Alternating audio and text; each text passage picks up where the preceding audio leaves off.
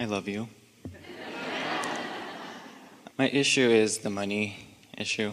I don't want to call it an issue, but I know that in my vortex there are millions of dollars. More. I lived enough contrast to put a lot of money in my vortex. Yeah, good job. And Good job. I'm ready to manifest it and see it, and I feel like I'm on the edge of a new idea, and I don't know what that idea is. That's because you're focused so much on the issue of money. Okay. When the idea feels necessary to get something that isn't, then the fact that it isn't blocks getting the idea that leads to the improvement. We'll say that again. When the idea that you feel you're on the brink of feels necessary to solve the issue, your word, to solve the issue looms big enough that the idea is blocked. So how do I allow the idea? By taking off my attention from the issue? By taking money out of the equation. By being excited about the idea and not what it will produce or not what it will solve.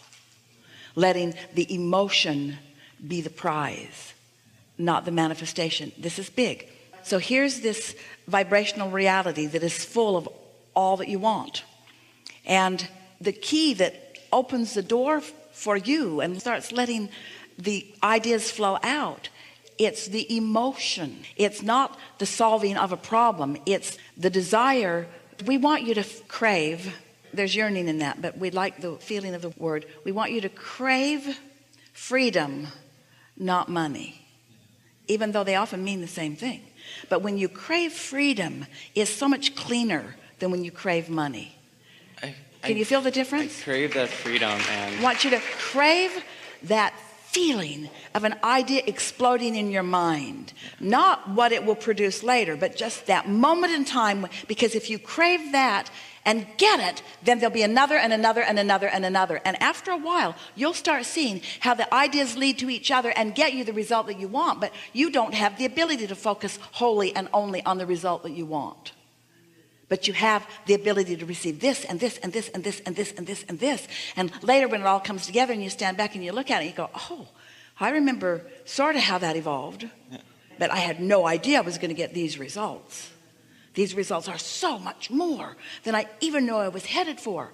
And if I had been focused upon these results, I would have probably stifled it way earlier and prevented it from coming. And I feel like I'm doing that because I feel like I'm so reality-based. Like I have to pay my bills, I have to pay rent.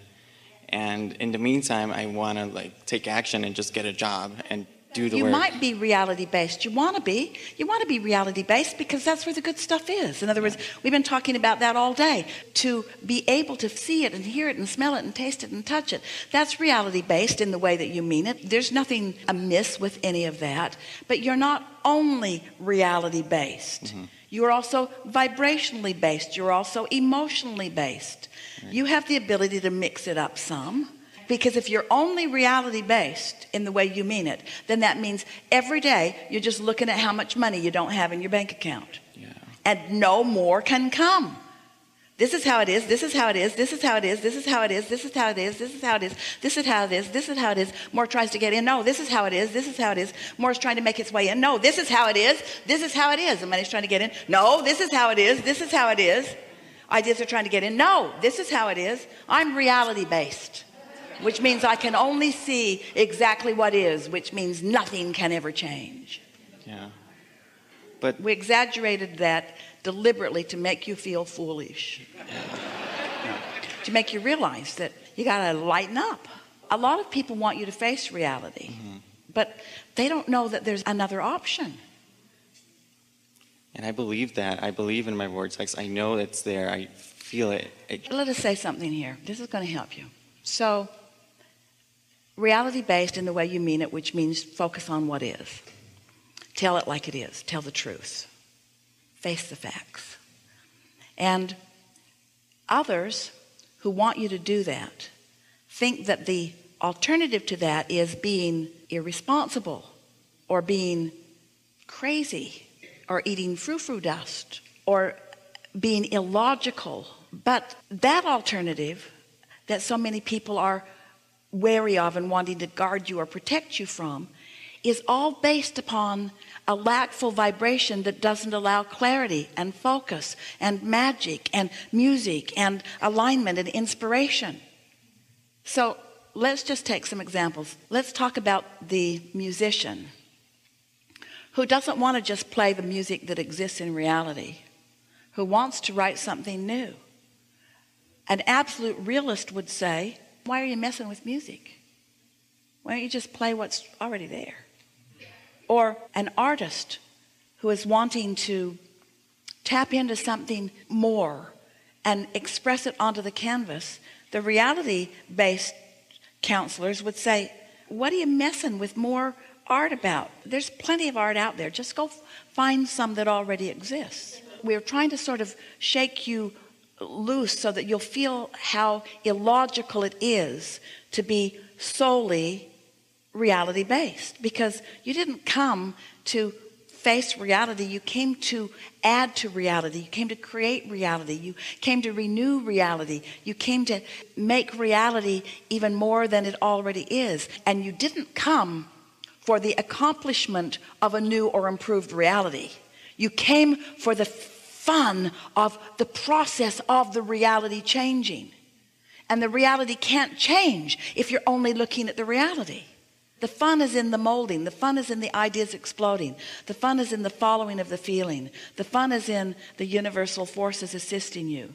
And the fun is in the reality that you then get to witness. Of course it is. So how can I take my attention off of it and just be like, I feel like I'm holding on to a rope and I can't let it go in a way. Like I have my mind, For a while we've there been and saying take money out of the equation. So let us show you how to do that. So foremost, the feeling of money, what it most represents is the freedom to be or do or have anything that I choose. But a lot of people, when they even say the word freedom, they mean freedom from bondage. They mean freedom from something I don't want. Freedom from an employer. Freedom from restriction, or freedom from limitation, or freedom from harder choices, or freedom from... But when you focus upon the true component of what financial remuneration means to you, we think freedom is one of the first words or feelings to find. And then you want to clean up freedom by making sure that you're talking about freedom, not freedom from something unwanted. Freedom meaning the ability to go towards something. So now let's flesh out freedom a little more. Freedom to come to this seminar if you want to. Freedom to sit in this room and have the fun that we're having today, or freedom to get up and leave if it doesn't feel good. Nobody's going to stop you. Only some of the doors are locked. All the doors are open. You can get up and go. You have the freedom to be here, or freedom to not, freedom to come, freedom to not come, freedom to stay, freedom to go, freedom to be inside, freedom to be outside, freedom to focus upon things that are not beautiful, freedom to focus upon things that are beautiful, freedom to choose, freedom to eat at the hotel, good idea, really good food, freedom to eat out somewhere else, freedom. I'm so free. There are so many choices that I can make. And then as you deliberately make more decisions in every day, because you are free to make more decisions in every day, the money will be less of an issue, but the freedom which is at the basis of it will be activated within you in a strong and fluid, open way. And just getting your attention off of money, but on to what it really means. Lots will shift within you. One of the things that we encouraged some time ago, and every single person who applied this process received immediate results from it. And we won't tell you how few tried. But every single person who applied this process had immediate results, and we're not kidding you even a little.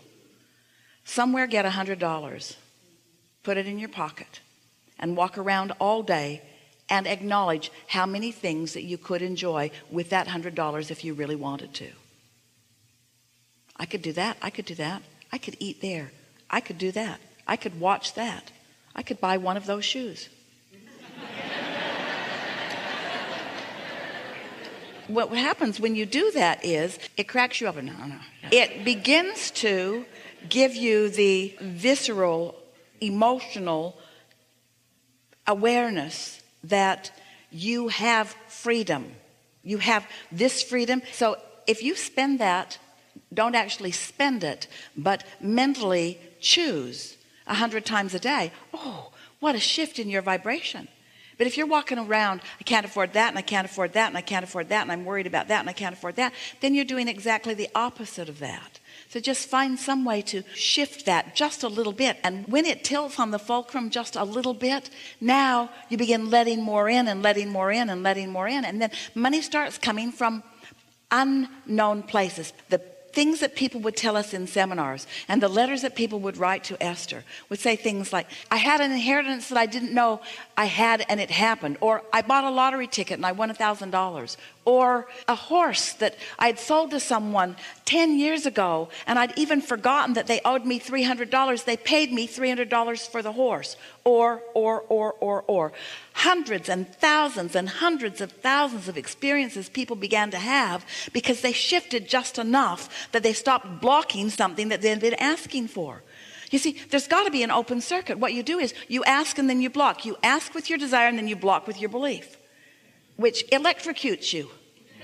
When the circuit's not open, but you try to get power to go through a closed circuit, it's a shocking and uncomfortable experience. And after a while, you stop asking because you think that asking means discomfort. But asking with an open circuit doesn't mean discomfort. It means clarity and exhilaration and accomplishment and effectiveness and all the things that you want. So think in terms of you being because you're both. You are the asker, which is the summoning of the current, and you're also the keeper of the gate that lets it in or doesn't. So when it's all wide open, or just getting a little more wide open, then it starts being really fun, and then the ideas really flow.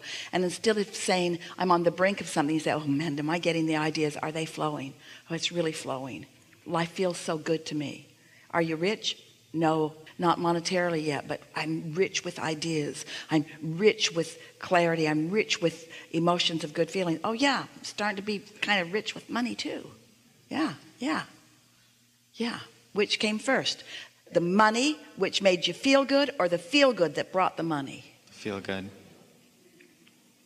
There Thank you so much. I love you. Yeah.